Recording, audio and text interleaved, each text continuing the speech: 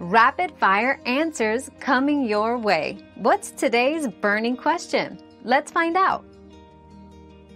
Common reasons your phone may not ring and go straight to voicemail include: Do Not Disturb, DND, mode activated, call forwarding enabled, blocked contacts, and network issues. To fix it, check your DND settings, ensure call forwarding is off, verify network connectivity, and review your blocked contact list. If the problem persists, restart your phone or contact your carrier for support. Our quest for knowledge never ends. Thanks for being part of today's discovery.